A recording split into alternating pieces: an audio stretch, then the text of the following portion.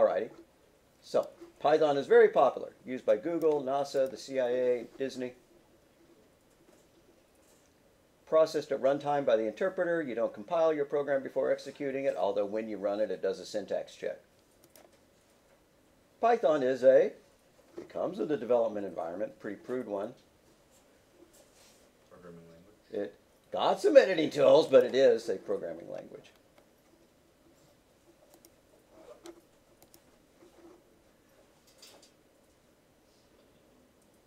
So this course covers Python 3.x. It's not hard to change from one version to the other. If you have to go back in time and use version 2, it's pretty similar. And then if you run into syntax errors, then you Google them up. The true is not, the reverse is not necessarily true. When they implemented Python 3, it broke pretty much all Python 2 code, so the uptake on it was pretty slow. And even though Python 2 hasn't been, supported and expanded since, the early 2010s, if even then, there's a lot of code out there written in it. But then again, there's a lot of code written out in, COBOL. Anyways, my wife does COBOL programming, and if she heard me diss COBOL, I'd be in trouble. Alrighty, Python 1.7 is the most widely? No. Python code must be compiled? Nah. CPython is an implementation of Python. Yeah. And I'm sure that was on the last slide. And honestly, I don't remember other implementations of Python other than CPython. CPython is the one that we use, as far as I know, which means, written in the C language. Let's look up what CPython really is. CPython is the reference implementation, meaning that it's the gold standard of the Python programming language, written in C and in Python. It's the default most widely used implementation. Yeah, it makes you wonder what the other versions are. Makes me wonder anyways.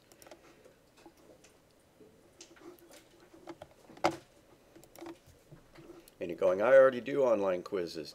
Well, this one's better in terms of learning syntax, I believe. Your first program. Let's start off by creating a short program. Write one that displays hello world. In Python, we use the print statement. Try it yourself. Alrighty. Looking good. I bet it's going to work. Run.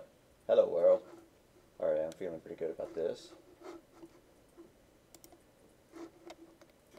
Congratulations, you are now a programmer. Okay, next line. Fill in the blanks to print hi. Yeah. Correct. The print statement can also print out multiple lines of text. We've talked about this. Try it yourself. Run. Alright. Flip back over here. Fill in the blank. Okay, this is somewhat teasy. Not teasy. Somewhat easy. Print. But then we're going to have a closing parentheses or it's a syntax error.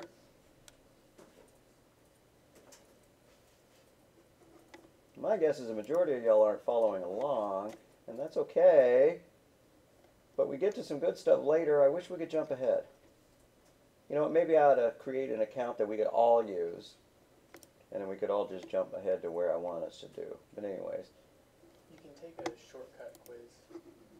You saw a shortcut? How do you do that? Where is that? You go back to the screen where it shows the bubbles. Or the different yeah, you can take a shortcut quiz. Alrighty.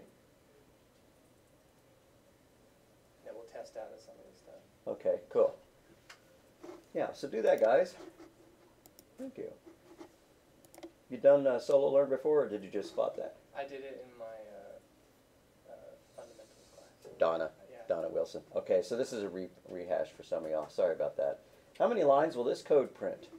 While false, print looping. Somebody tell me. That's a while loop, but the condition is false. So it's not going to print any. Just like if that was an if statement. Not that we've talked a lot about while loops, so I'm pretty sure that y'all hit the idea in fundamentals. What is the output of this code? We're starting at 0. For I in range is going to since we're passing in a 4, it's going to count 0, 1, 2, and 3. So 0 plus 1 is 2, plus 2 is 4, plus 3 is 7. Hope I got that right.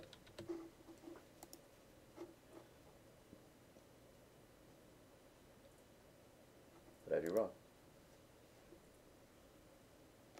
Well, I failed. Lives, too. What is the output of this code? Anyways, you might get some good stuff, especially if you got here without taking Python in fundamentals, which is quite possible. Fundamentals was taught in other languages or no programming language at all in the past here. Recently, past couple of years, everybody standardized on Python. And since it's not a prereq, you may not have taken it at all. So I'm going to recommend you go to Solo Learn and tab your way through it if you have not had exposure to the language in the past. I'm not going to make it worth a grade, but you could probably learn 4 times as quickly as we are learning in the textbook, or at least you can catch up really quickly. And I would like to be going more quickly through the textbook, but we've missed a day, I believe. And let's go to the PowerPoint. All right, we already have this idea. We've talked about this. What is a variable? A variable's got several components. It's got 4 components. Have I mentioned those components? Can anybody name them? Any of them? Variables have what? They've got a name. They've got a value. What else do they have? Some of y'all took my fundamentals class. I want to hear an answer. Did I not? I mean, it's quite possible that since I didn't. Yeah, a type and a memory address. Exactly. We don't care about the memory address in this language. In some languages like C and C++, it's very important. I'm just going to type my notes directly into it. So variable. 4 components. First 3 are of critical importance, so I'm going to flag them with stars. They got a name, right? If you don't know the name, you can't access it. They got a type. The type dictates how it can be used. They have a value, and they have a memory address. Maybe I'll flag these with 2 stars. Even 3. These are the ones we really care about. Python completely manages that, and there's no way to get it to tell you what the memory address is, as far as I know.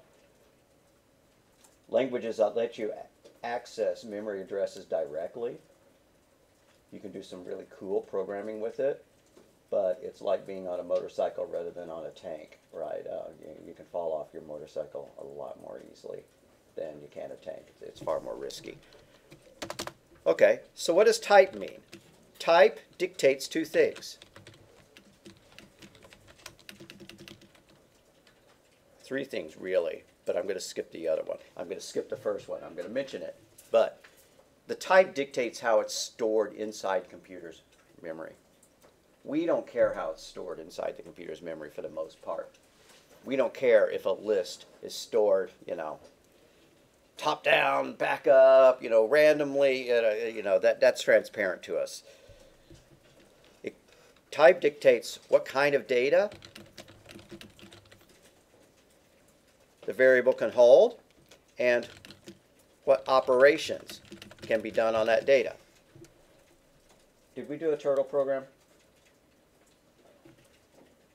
No turtle? All righty. All righty. Let's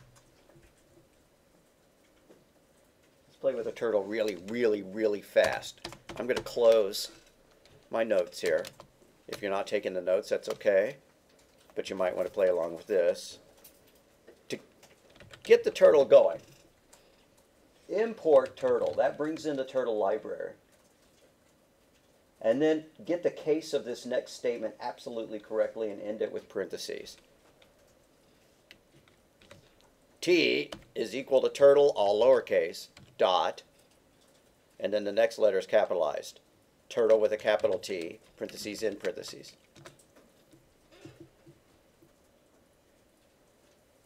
Now we're going to set the speed of the turtle to pretty fast. So T dot speed, parentheses, 10. which is max speed unless you set it to warp speed, which is 0. Goes from 1, which is agonizingly slow, to 10. All right. Now, we're going to write a little loop. We're going to draw like 4 turtles. Excuse me, 4 circles. So, for x in range, parentheses 4. For x in range, parentheses 4 into parentheses colon. What this does, reminder, is this counts 0, 1, 2, and 3. Why? Because range statement always starts counting at 0 unless you tell it otherwise. And it always goes out but does not meet this one. If you've done programming with 4 statements before, you might imagine it's going to go 1, 2, 3, 4. And then once you get the idea that it's going to start at 0, you might think that it's going to go 0, 1, 2, 3, 4. Instead, this is one past the stopping point. All right, and now we're going to do t.circle. Draw me a circle, and I want it to have a radius of 20 pixels.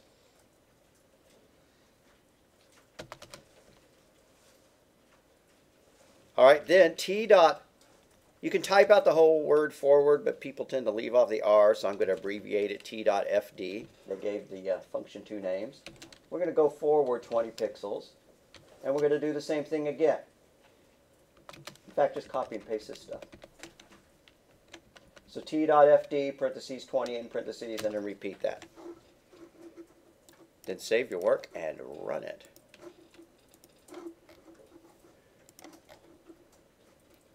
Of course, I'm coming over here to sneak a peek at what assignment we're on. E.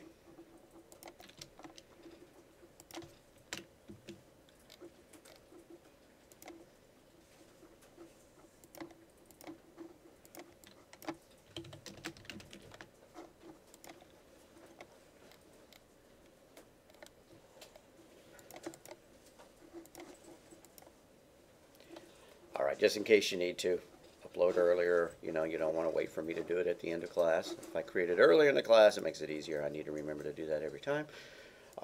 All right, so this is lecture E. Now when I run it, we're going to see what the turtle does. And I forgot to do something stupid. Anyways, you get the idea, right? What I actually meant to do is to turn it 90 degrees each time. But you saw what it's doing. We could fix that while we're sitting here looking at it. After you draw a circle, turn 90 degrees. T.right, 90. And after this one, let's make it turn left each time, just to be novel. T.left, 90.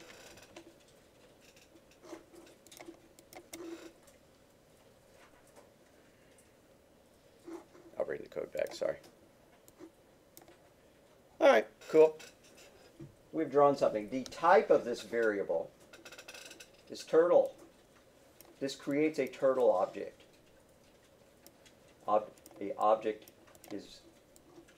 Turtle is the class, which is the type. Not that we've done a lot of object-oriented programming, but just like you can have a string and a float and an int, you can have a turtle class. That dictates the kind of data it is. And we don't know internally how that data is stored. We can make some guesses based on its output about some of the things that it contains.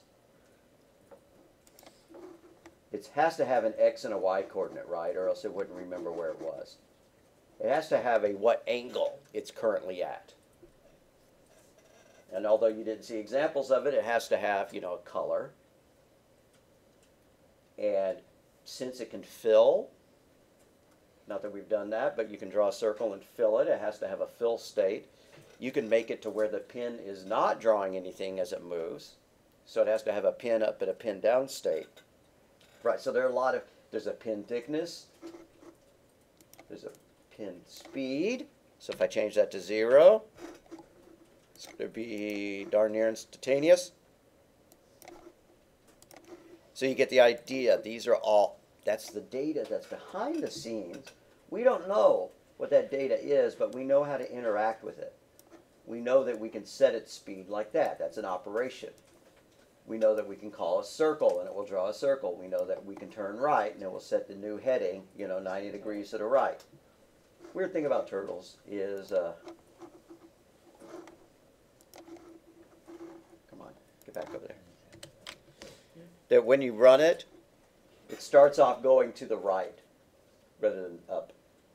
As far as turtles are concerned, straight to the right is like due north, right? It's 0 degrees. And so that's 90 degrees. And this is 180 degrees, and that's 270 degrees. And, I've had like pilots in here, and they just really, really, really hated the fact that 0 degrees was going, due right, but whatever.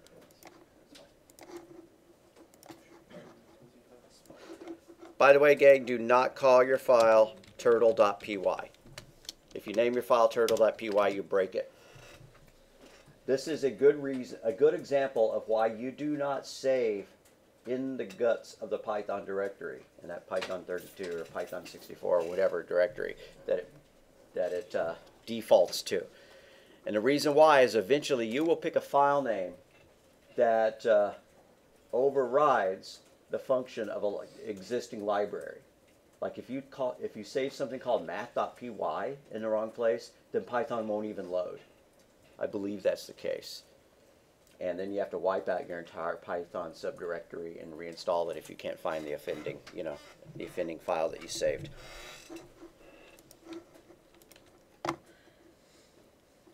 So the point of that exercise is that we had a variable named t. It had a type. It had a value. We don't know what those values are. Somewhere all that data was being saved. And type dictates what kind of data it is, right? The XY position and the color of the pen and the direction and speed and all that, and what operations can be done. Turtle is not a math variable. If we did this, t plus equals 10, that's probably going to be a syntax error. Yeah, unsupported operand type. Cannot do a plus equals. Cannot add an int to a turtle. Yeah, okay. Just like if you have a string, t is equal to, Bob divided by, I really apologize for that. Do y'all get the twice daily calls about people telling you that your car warranty is expired? Anybody get the one that's saying that you have an IRS tax debt due and that you need to call this number that's probably out of the nation in order to resolve that one? I don't really answer calls that aren't in my contact list. Right. Because they're always spam. Right. I get the one And that's nobody talks to me anyway. Yeah. I get the one that's a recorded message of you have 4 serious charges levied against you. Warrants will be issued in your county, and the cops will visit your place of work. Yeah, that's fun. It's really hilarious when they say the cops will visit you at your place of work. First off, they're never going to warn you. Second of all, they're not going to say cops. They're going to say police. Yeah, the cops are going to. And people actually fall for it because they're stupid. Right. Here come the pigs. Right. No. They're not going to use that kind of language. You're right. Okay, so I've gotten the call about the tax warning, right? You're $2,000 overdue. Call the IRS, and I felt like calling them and giving them completely bogus information, right? Here's my name, here's my social security number. Okay, here's my credit card. Man, I don't know why it's not working, but that would probably put my phone number on some high priority spam list, and I get 20 calls a day, so I don't.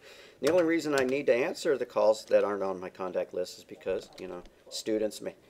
And other teachers, I may not have them in my contact list. Okay, so anyways, can you take a string and divide it by 10? No, you cannot.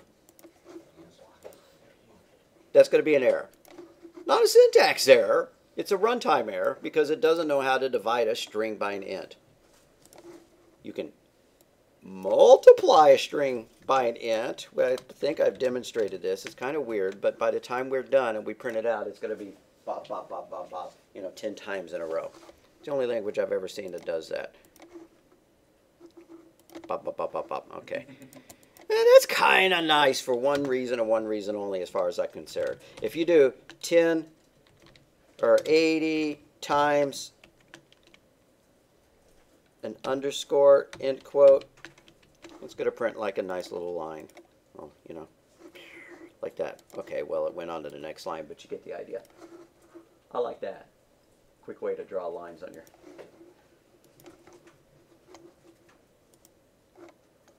Names are case sensitive. Weight is different from weight. They cannot begin with a digit. So, 1989 tax rate is an illegal variable name, whereas tax rate 1989 is not. You can't put a space in the variable name because it thinks that it's two commands in the language. Right, if I do my name equals mud, because I'm a Primus fan, here we go. There we go. It blows up because it thinks that these are two different things and it doesn't know what to do about it. So you can't do that. Underscores are acceptable. I believe underscores are the only special symbol that you can use. And by special symbol, I mean non-alphanumeric. And as you can guess, alpha numeric means letters and digits. So underscores work great. Minus signs, though, it wants to treat as a subtraction. Dollar sign. Some languages support dollar sign as a variable name. Let's find out if Python does. Nah, it doesn't know what a dollar sign is. And I just closed my code. All right. So, names. Whoops. Triple quotes. Names can be alphanumeric. Cannot start with a digit.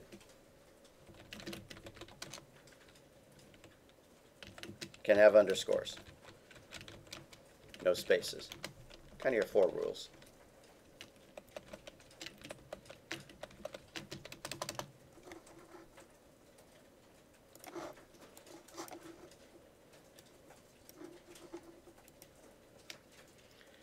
So typically, programmers use all uppercase variables to mean a constant, something the program never changes. Now, Python doesn't actually support the ability to lock down a variable and make it a true constant. Right. In C, C++, I could type this. Const int I is equal to 4. That would lock down I so that I could never change I midway through the program. I could not say I plus equals 1 or I is equal to 10 or something like that. It would count as a syntax error. The compiler would catch it. This language, and in Java, it's the word final instead of const. They had to be different. In this one, there is no way of doing it. And of course, you don't even define its type, and you don't use a semicolon. But whatever. So, all caps is used to indicate constants. So-called constants. Values that the program should not change. Right, if you figure out that, you know, if you're calculating the mass of a certain amount of oxygen, the molecular weight of oxygen should not change halfway through your program. So you probably would not want that to work. And so you might do, this is a stupid variable name, molecular weight of O, right? Or it should be an atomic weight because the molecular weight would be twice as much. What have I done there? Where did lecture heat go? Did I accidentally delete everything? Or did I? Okay. Anyways, okay. So like that. And it's actually not 32. It's, you know, if you've taken chemistry classes, you know that the molecular... anyways, I don't know what the molecular weight of oxygen is. But you get the idea. This is something that probably the program should not change. Now, honestly, if I saw a variable name that was all lowercase that said molecular weight of O2, I wouldn't change it anyways, right? But say that I had some hard limit in my program, like the maximum number of scores that I could store in my program, right? My program was supposed to store 100 test scores. Say that my code depended upon this and it would break if later on that number was changed. So if I had 100 lines of code, blah, blah, blah, blah, blah, and then later on I saw, you know, okay, I'm going to change this because I wanted to print out a number of different number of maximum scores. It's possible that I coded it in such a way that that would break the program. I should have known, gentlemen and gentlewomen's agreement, that since I typed this all in caps, that I should not be changing that variable. Quite often what people do is they define their constants up at the very top of the program. I could come up here and, you know, maybe underneath my comment block, you know, my name, you know, and this is CIT1203, whatever, you know, February 12, 0.019. But anyways, I can define my constants, right? C being the speed of light is equal to, I don't know what it is, 3.0 times e to the 9 or whatever. I'm not going to make that up. Avogadro's number is equal to 6.022 exponent of 23. Right, and I'm not supposed to change that. If I'd made that lowercase, then I might have been prone to accidentally using it for something else, like the average rather than Avogadro's number. So that's what you use that for. Enough about that.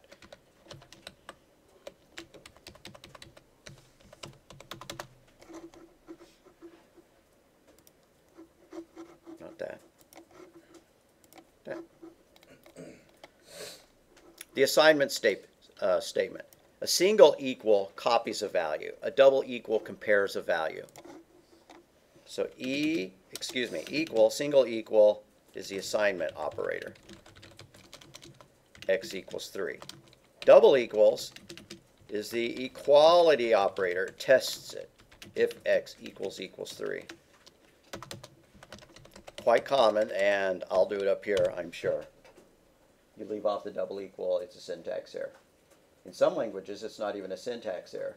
In some languages, it overwrites X with 3, right? Destroys your data. Maybe you did not want it to destroy your data in an if statement. That's like saying, if your house is blue, and while I'm asking it, I'm painting it blue, right? Stupid. Fortunately, this language does not support that. It just flags it as a syntax error.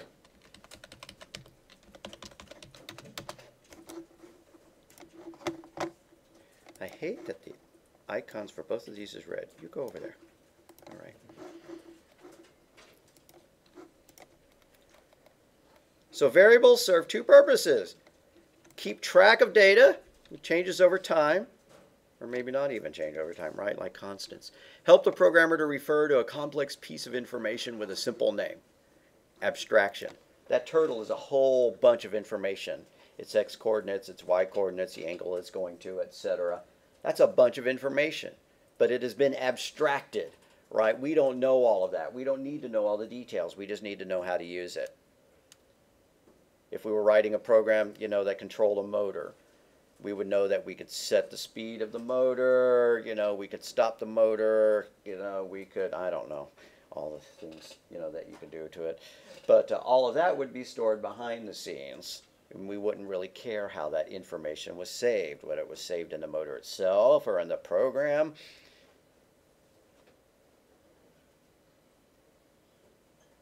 You'll hear about the virus that was sent to the Iranians a couple of years back that caused these centrifuges for separating uranium, processing uranium. Yeah. Yep, Stuxnet. And what it would do is it would cause the centrifuges to behave just a little off, but enough off. It said that, it was rotating 10,000 times, per minute or whatever, and it was really rotating, 11,000 times per minute or whatever, and it would damage the centrifuges, and they would have no idea why. So, I have no idea why I mentioned that, but y'all are, half of y'all are into security, so I'm sure that you've heard of that one.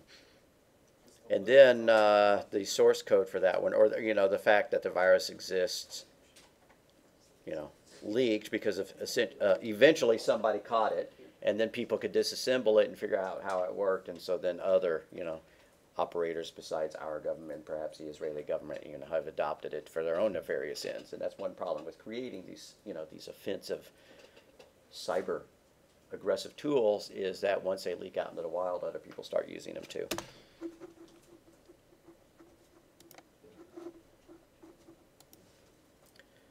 Doc strings. A doc string, a multiple line string of the form. 3 quotes. Program, author, last modified. The purpose of this program is whatever. Documents it. Now, a program comment is something that the computer ignores. Now, doc strings you can use under specific circumstances to achieve specific goals. Notice I'm being incredibly vague. If we hit further examples of it, then I'll mention them. Otherwise, I don't remember. Okay, end-of-line comments. An end-of-line comment is when you begin something with a hash, whereas a multi-line comment is the quote, quote, quote. Tips related to comments and doc strings. Begin a program with a statement of purpose. I am going to rule the world. No. Instead, something like what this program does. Accompany a variable definition with a comment that explains the variable's purpose. Up here, where I declared the molecular weight of O2, I might want to list in what units it is. AMU, or atomic mass units. Something that would, make sense to another programmer. Maximum scores.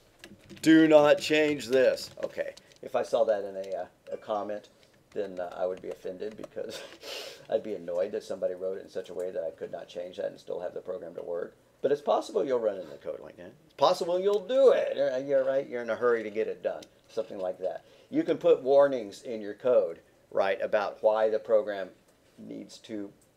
Don't change this chunk of code without serious forethought, right? If you write some code and it's risky for someone else to change, you kind of had to hack it together to to get it to work. You're relying on some odd feature of the language, whatever. You can document that. Otherwise, right? You just put comments like FN equals empty string. You could say first name, right? LP equals empty quote, login password. Am I recommending that you use two-letter variable names? No, and I've already explained why I use shorter variable names in class, and I recommend you all use in your own code. The only exceptions being counters, right? For x equals 1 to 10, or something like that. Why not use x rather than the whole word counter?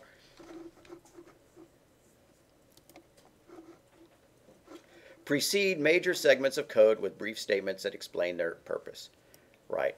I could write comments, open the file, determine the number of lines, and store that as a list, right? So I could put that as kind of a little block above the code, and then there'd be 10 lines of code underneath that. And then later on, I could explain, what we were going to do with that data. Display data on screen, allow the user to edit it, right? And then, 10 more lines of code that would accomplish that. Just like chapter headers. The first applications of computers were to crunch numbers. I would argue that there were two purposes of the first applications of computers. The Americans used them to crunch numbers in order to, calculate weapons tables and, adjust bomb sites and stuff like that, while the English used them to crack codes, which are kind of numbers, but also ultimately text. The use of numbers in many applications is still important. So you have integers, which are whole numbers. Python holds huge integers, larger than some languages. A number up to 31, right? 10 to 21 to the power of 31. That's a large number. I don't really know what it is. Something's off about that. Why can it hold larger negative numbers than positive numbers? I'm not going to do the diversion to figure that out. Integer literals are written without commas, right? You don't say x equals 1 comma 000 to indicate that it's 1000. Real numbers have infinite precision. We don't have infinite precision in a programming language, right? You can't say x is equal to and then have, infinity of digits like pi, right? Or even 1 over 3 is supposed to be 0.333, repeating endlessly, right? Well, instead, we use a floating point type to represent real numbers as closely as possible within reasonable limits. Now, this one does happen to match the range of floating point numbers in other programming languages, which is like a 1 followed by 308 zeros. Typical precision is 16 digits. 16 digits indicates the precision. What does that mean? It means that if I wanted to represent some number that looked like this, internally to the computer, and this is a half-truth, but let's roll with it. How many zeros do we have here? Too many, but 1, 2, 3, 4, 5, 6, 7, 8, 9, 10, 11, 12, 13, 14, 15, 16, 17, 18, 19, 20. let's pretend that that's 40. I don't really know what it is. So it would store out to a precision of 16 characters. 1, 2, 3, 4, 5, 6, 7, 8, 9, 10, 11, 12, 13, 14, 15, 16. And then exponent, you know, I said we're going to pretend it was 40. There. So if I did this, x is equal to that, it winds up being stored like this. We've lost all the rest of the precision. Now, honestly, that's a pretty precise number. If you're controlling a probe that's flying out to Pluto, where a mere millionth or billionth of a degree difference might cause it to miss a planet completely, then you might need to figure out some other way of doing that. Of course, a space probe probably would not be written in Python. But still, in most languages, I mean in all languages, there are limits to the precision of the floating point data types. And if you need to exceed that, you have to use some specialized class, of which, I bet Python has them, and I don't know what it is. Just wanted to introduce you to the idea of precision. Another thing that is worth mentioning is that behind the scenes, this number is stored in binary. Not just in binary, but in powers of 2, rather than in powers of 10, which can introduce rounding errors. It sounds weird, but if you have some specific number like that, it's possible that that could not be expressed precisely in a power of 2. It would approximate it as close as it could, but it would not be able to do so, precisely. And that's called a floating point error. The limits of the data is that this has to be stored as a power of 2. Now that is not a must. There is a data type that was used in old-fashioned computers called BCD, which stood for binary coded decimal, where if you type this in, each one of these is stored as a decimal number rather than as powers of 2 in some kind of binary counting system. And why is that useful? It's because you don't get any rounding errors. What you see on the screen is exactly what is saved in the computer's memory. So why don't we use that? Because binary operations are, thousands of times faster than BCD operations. So I'm going to see if I always do this and I never find one. I find it for other language. But example of Python floating point error, rounding error.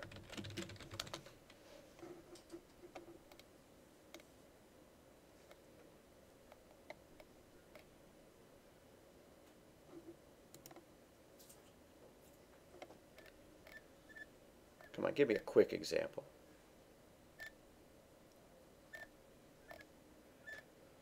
Forget it. All right. I need to research that one in advance. Usually you can do some trick where you do something like divide. I'm going to take a shot at it. See if I get it right. Might not.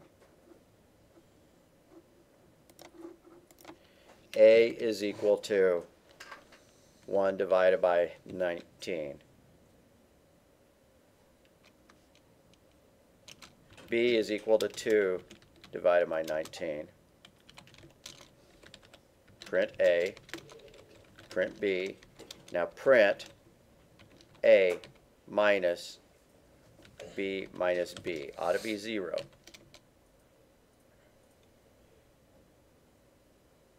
No, I have that wrong. It should be B minus A, right? Because this is 2. Okay, let's see. Print B minus A minus A. And if it comes out 0, great. My suspicion is that there's some kind of floating point rounding error, but maybe it's more than 16 digits of precision out there. I ought to be able to find an example where you could do that and it would be 0.00000, and then after a certain number of places, it would not be all zeros. And the very, very first IBM PCs, sold in like 1980, 81 or whatever, had very blatant rounding errors to where if you did 4 minus 4 and then you printed the result, it would say 0.00000, which is absurd.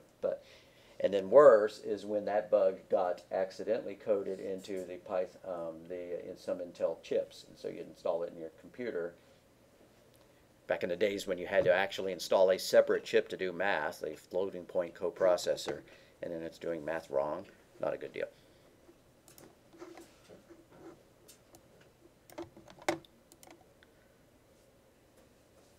Floating point numbers can be stored in ordinary decimal notation, like 0.00378, or they can be expressed in exponent form, and if that, with that E, that's a shortcut for this form. You're probably already familiar with that, and you've used a scientific calculator that can store data in exponent notation. This does not mean 3.78 to the power of 3, right? It doesn't mean 3.78 cubed. Instead, it means 3.78 multiplied by 10 to the negative 3, which moves the decimal over 3 times. And we can see that. 3 point, here's the decimal. So it started off there, 1, 2, 3, and that's its final resting place. And if it was to the positive 3, it would go the other way, right? So 3 to the positive 3 there means 3.78 times 10 to the power of 3, which is 1,000. And so wind up, the decimal point would go 1, 2, 3. So it would look like that when it was done.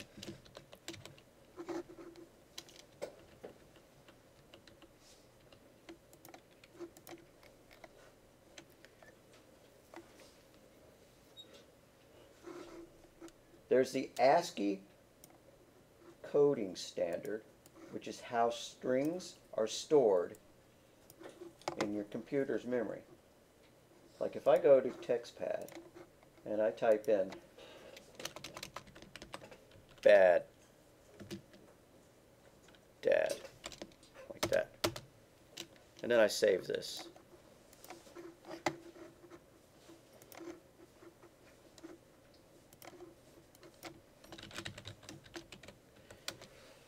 And you might feel like doing this. This is kind of interesting. Then you go to a site called HexEdit, but they are kind of abbreviated it. Hex, HEXED .it, HexEdit. We can open that file. We can load that file. So I'm going to go to my, where did I wind up saving that?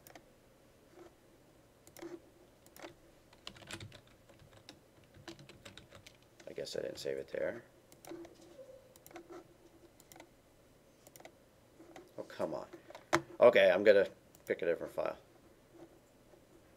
Attendance.txt. Right, so, except that was saved as Unicode. Let me find it, different file. I'm just going to open a programming file. Lecture C.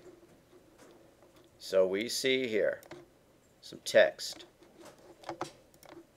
Plain text, just created with Notepad, or with idle or something like that. Here's what the text looks like, and here's how it's saved on the disk. Well, how did they come up with these numbers? How is a J equal to a 6A, and an E equal to a 6.5, and an F is one more than a E, so it's 66. 66. And if I change this stuff and save it, I would find out, that the file has been changed in some way. So, I'm curious if I could capitalize my name. I would need to find out the ASCII value in hex. These may be alien terms, but we're just seeing that these are, are numeric representations of these letters. So I could go to ASCIItable.com, not ASCII, ASCII table. Oh, come on. And I could find out that a capital J, not that you can see this, is equal to a hexadecimal 4A. I could go back to the hexadecimal table, the hex editor, and we see a 6A is a lowercase j. That kind of makes me think that since if I change that to a 4A, it's going to make that an uppercase. No, I typed 4.1. 4A, that made it uppercase, and that makes me think that if I subtracted a hexadecimal 20 from each one of these, I can make them all uppercase, right? So 65, 45, 66, 46, 66, 46. Now if I save this and I open it in idle or Notepad, I would see that my comments were now in uppercase rather than lowercase. All of that is dictated by this thing that was invented in the 60s. Before that, there was no standard. You could buy one brand computer and the text would be stored one way, and then you could take that same data and you would try to read it into another computer, and their text had been stored in a different way, and you wouldn't be able to read it at all, right? And when I say you, the computer would not be able to understand it. they'd have to write some kind of translation program. And maybe that sounds silly, but it's the honest to goodness truth. IBM computers used a completely different standard that was invented before Ascii, and they kept using it for a long time afterward, called EBCDIC, E-B-C-D-I-C, something like that. And the system was completely different, and to the people who learned Ascii, it seemed completely stupid because there were gaps. You know, you might have A through, you know, L, you know, representing the numbers, you know, 65 through 76, and then instead of 77 being an M, you know, it might jump, you know. So instead of 76, this might be a 96. Why did it jump from there to there? Well, just because that's how IBM did it. IBM computers now, pretty much, as far as I know, not just the desktop computers, right, but, you know, all of them, have all adopted Ascii. But you had to have some system for saving the text in memory. Well, the same is true in Python. Right, when I did this in my program over here, when I just said T is equal to Bob, it had to save this in memory. And so that's a 66. Well, if it was uppercase, that would be 66. I'm going to change this to values that I happen to know. Inside memory, that is saved as a 66, a 65, and what's two more than a B to get to D? 66, 68, like that. And then if I have a space, like bad dad, then a space is represented as a 20 in memory. And then a D, if I looked it up on that chart, would be a 68. And an A is a 65. I just happen to have that one memorized. And so another D is a 68. Okay, so you don't care about this stuff. You don't care about how these are saved behind the scenes. But you could write something called a Caesar cipher. And the Caesar cipher was when, you know, you wanted to send a message to your, you know, your Roman generals, but you did not want the messenger to be able to, you know, be kidnapped, captured en route, and the message interpreted, because it'd be disastrous if the enemy knew what you were about to do. So you needed to come up with some way of encrypting your data, you know, even back in the, you know, BC times and stuff like that. Well, the way that was done was to shift the values to some level. So if I had some message like, you know, attack at dawn, and then you shifted them all up by 2, right? A becomes a C, or S-T-U-V, you know, an A becomes a C, and a C becomes an E, J-K-L-M, right? Like that. And an A becomes a C, and a T becomes a V, and, you know, I don't know if I'm doing these right. D, E, F, C, whatever W is pretty close, W, X, Y, you know, and an N, L, M, N, O, P, right? You would send a message like that. And, you know, the bad guys would have no idea what they meant. Now, of course, the NSA would be able to see through that, like, you know, in 0.11, you know, a nanosecond or whatever, because it's an incredibly easy cipher to break. You just have to run it several times, you know. Anyways, but you can get the idea. You need to know, though, how much it was shifted by, right? And I don't know if they wrote a 2 on the top of the scroll, you know, or what, to indicate that the letters were shifted by 2. But that's the idea behind Caesar's cipher. Well, what if we wanted to write a program that did Caesar's cipher? We could do that, but we have to know what the value of C is, so that we, or A is, so that we could add 2 to it. I'm going to come down here and play with that. So I have these comments way down here at the bottom. I'm going to close my comments. I'm going to write a message, but I'm really not going to put much in it. It's just going to be an A. How do I increase that to be a C? Here's what I cannot do. I cannot just say, okay, I have an A there, I want to increase it by 2. No, that won't work. You have to get what's known as the ordinal value, otherwise known as the Ascii value, out. To do that, you use the ordinal function. I'm just going to call it val.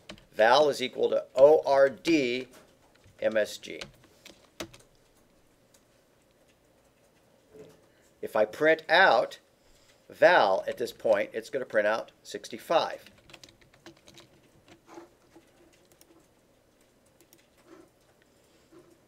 And indeed it did.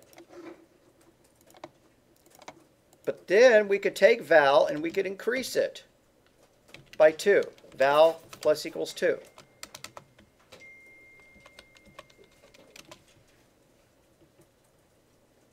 Now we have to convert it back to a character. Let's see if I remember how to do that. Message 2 equals CHR of the value. And print message 2, MSG2. Hopefully it'll print out a C. Yeah.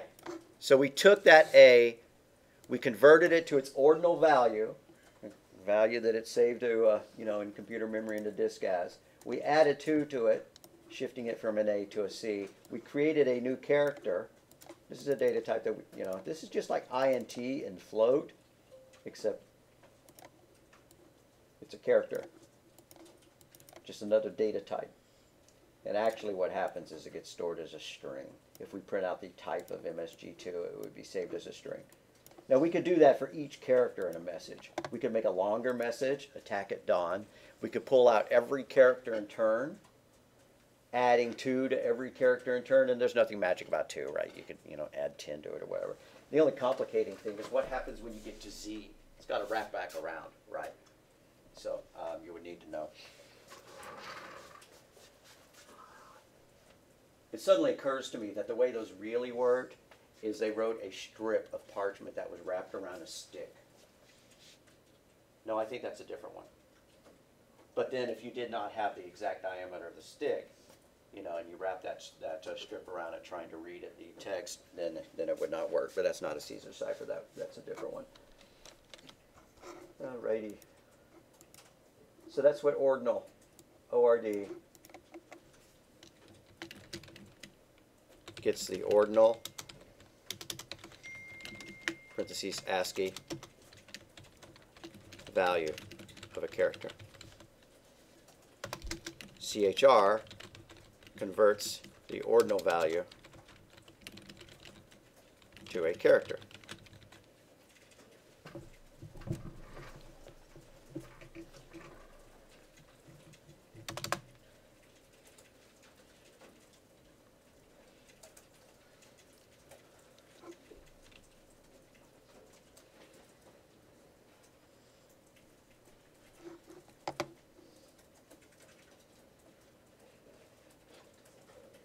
As we plunge onward, I need to figure out what kind of homework I'm going to need to create from this.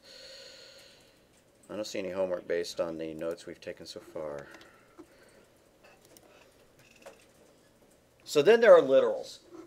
A literal is a number that's just literally typed into the program. 2. Nothing is going to change that 2 unless I come in and literally edit the text of the program, right? Nothing is going to change that value of 2 except if I change the program source code. I don't know where the term literal came from. It's also known as an unnamed constant. Up here when we said molecular weight is equal to blah, blah, blah, that's got a name, right? It's a named constant. This is an unnamed constant. So is that. So, literal equals what's known as an unnamed constant equals a value, a number or string. I'm going to use the word hard-coded into the program. I'm sure they use a considerably different terminology. I'm giving you some slang. Why is that hard-coded? That means that you got to go in and edit it. And what if that program had been written out to silicon, right? Into your computer's, ROM, something like that. Then it'd be a real drag, right? Yeah, it would not. You could not go in and change, the silicon to have that changed. So hard coding values can be a bad thing because what if they need to be changed, right? Midwest City tax rate, you hard coded as 7.25 or whatever it is, and then a year later, City Council changes the tax rate. Well, then your program is obsolete. Somebody would have to go in and change it by hand. But if you had that tax rate hard-coded throughout the program, hundreds of times you use that number, 7.25, then you'd have to go in and change it. You know, yeah, you could just do a search and replace, right? Control H and change it. But what if you were using the value of pi out to, you know, 7 decimals, and you thought that pi was equal to 3, don't type this, you know, 1, 5, and 9, that's not really it. And then one time later, you made a mistake, right? Right, just a typo. So in 30 different places in your code, you repeated that number in all your calculations of the volume of spheres and stuff like that, because the volume of spheres is incredibly important. Then you accidentally use that number in the calculation instead. That'd be bad. It would insert an error into it that you might not ever spot. And if you did ever spot it, it would take a considerable amount of debugging time to figure out where it was wrong. However, if you defined in your program that pi was equal to that, and then you use that forever after, right? Area is equal to, you know, pi r squared. So, you know, pi times whatever the radius is, 10 to the power of 2, whatever. If you ever needed it to be more accurate, you could go in and just change the value of that literal, assigning it to a constant. You would just have it in one place. So you don't want to hard code your numbers, usually, right? Doing this, not good, especially if that value is going to be repeated. Now, we've seen the value of pi to recognize that. We know what that means. But what if we had some other constant? I don't really know that many mathematical constants, but whatever Planck's constant is. What if we were trying to figure out the wavelength of something, you know, and W is equal to, and there was some other, you know, I don't know, e to the negative, you know, 50th, whatever. And I had a whole bunch of calculations based on that value, you know.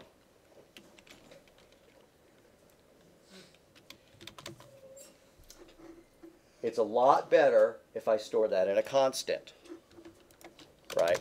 Planck's equals, or maybe it's a C, I don't recall. But anyways, and there we go, right? Now the code starts to make a little bit more sense, right? We know that that's Planck's constant, which has got a letter abbreviation. But if I just use a single letter abbreviation like the physics people would, then when I was reading the code, I might not grasp immediately what it is. And if I got Planck's constant wrong, I could fix it in one place, right? Rather than fixing it in the 17,000 different places in my code that I may have used it.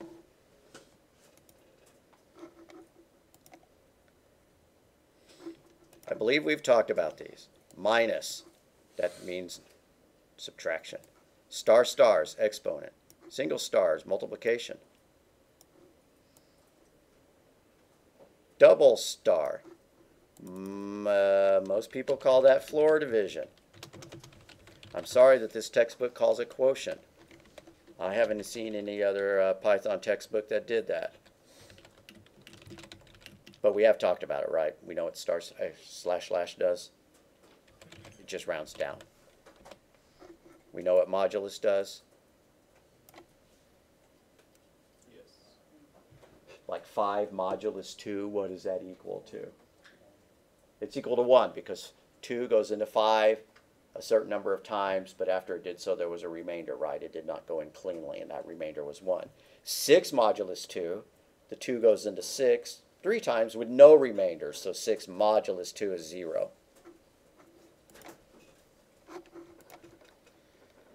So precedence rules. You may remember PEMDAS stands for parentheses. I better put these in our notes. And this is basic math. And you're sure you already know them, but you may not remember them specifically. PEMDAS stands for parentheses, exponent, and then multiplication and division, which have the same priority, and addition and subtraction, which have the same priority. I should be using the term precedence. That's what the textbook calls them. So if you have this expression, A is equal to 3.6 plus 4 times 5. That does not mean, I'm going to change it. I'm going to get rid of the 3. Right. Here's not what it means.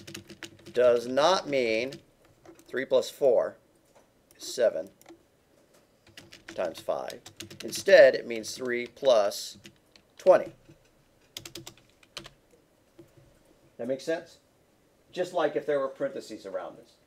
But there's no need for parentheses around this because that multiplication and division have the same priority, same precedent. Now the fact that multiplication is written before division does not mean that you go through the expression looking for all the multiplications first. If you had this, A is equal to 10 divided by 1 times 5. Let's make it 20 divided by 2 times 5. This does not mean, oh, I better do all the multiplications first because M was before D. So it does not mean 20 divided by 10. Instead, it means, excuse me, I botched that. No, I did not. If I thought that multiplications happened first, I might think that it meant 20 divided by 10, but instead, you just do them left to right because they're in the same precedence level. So you do 20 divided by 2, which is 10, times 5. Completely different answers. If you ever have any question about it, you don't have to become an expert at precedence, although the rules are not that hard. If you really wanted it to be like this, you just put parentheses around that part. Force it, because parentheses get done before anything else. Or what if the equation does make sense, but you think that it's hard to read? You can use parentheses to group it together to make it easier to read, even if it does not change the order in which it's done. Just like you've seen me do code like this. If 1 is equal to, A is equal to 10, you've seen me do that. The parentheses are unnecessary in this language. I could rewrite that as this. Maybe I think that in this expression, the parentheses make it easier to read. So you can always throw expressions in, parentheses into an expression. It just means evaluate that first before anything else. Now, this is not a really good example because that's not pure assignment math, but you get the idea.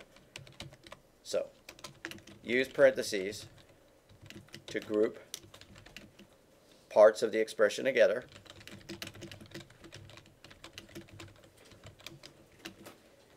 Either to change the precedence, the order of evaluation, or just to make it clear.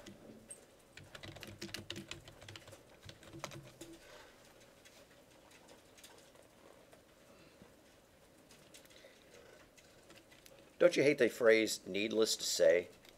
If it was needless to say, why are you saying it? But needless to say, in this language, A is equal to 10 parentheses 2 does not mean A is equal to 10 times 2. You have to put the star there.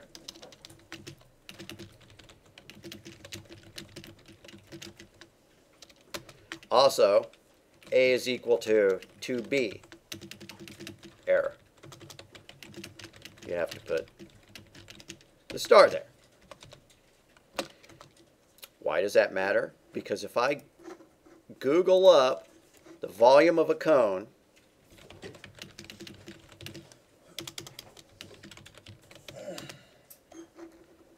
it's equal to pi r2 h over 3.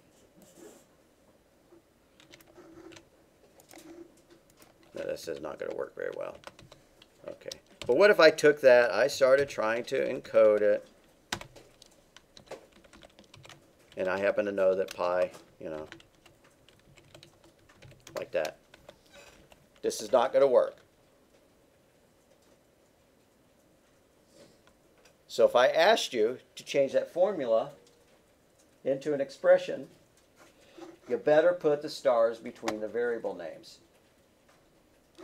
If the expression is supposed to be A is equal to, 2BC, you better put the asterisks. This should instead be V is equal to pi times R times 2 divided by h to the power 3. Right. Got to do that. A is equal to 2 times B times C.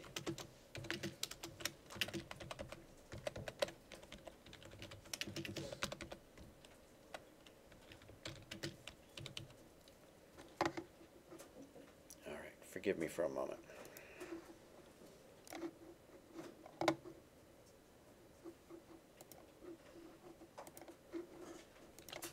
All right, so homework. Write a program that will calculate the perimeter, the diagonal, and the area of an 8.5 by 11 sheet of paper in inches. Then also do the same. What's a legal size? What are the dimensions of that? 8 by 11, or 8 by 14. That's right, yeah. It's not 8.5. 8.5 by 14, okay.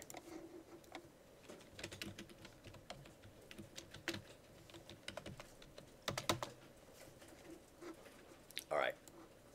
Don't know the formula for the diagonal and for the perimeter and the area? Google the formulas or text me and I'll send them to you because it's not a math class.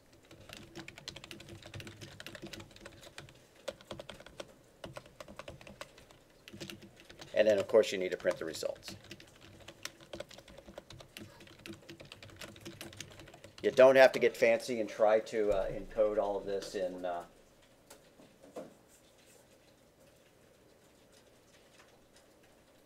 in functions, and you can make it as complicated as you want, but we haven't learned a lot of complications here. One thing I need to tell you though is how to take the square root of something. If your formula involves the square root of something, like a is equal to the square root of 10, if you need to do that, just make it a equals 10 star 0.5. That's how you can take the square root. It's a quick trick.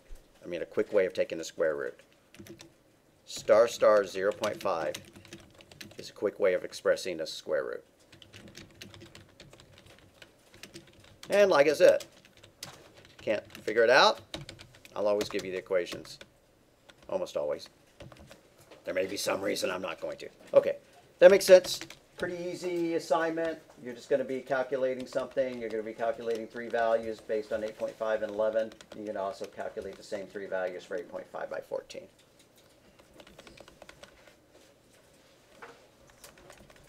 I'll put a parenthetical. I think it would be awesome if you encoded, if you used variable names to store the height and width, area, perimeter, and diagonal. I'm not going to count you off if you don't.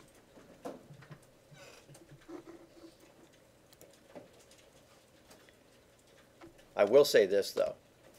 If you just do this, print 8.5 plus 8.5 plus 11, which happens to be the perimeter, that's not too cool. Why? Because the user doesn't know what that means. This would be better. Right? That would be way better.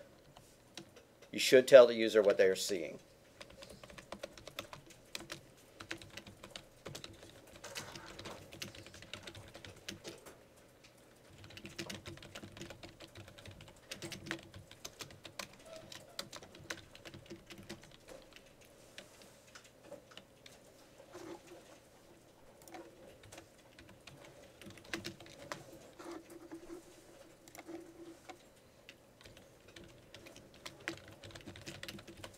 Alright, we're done.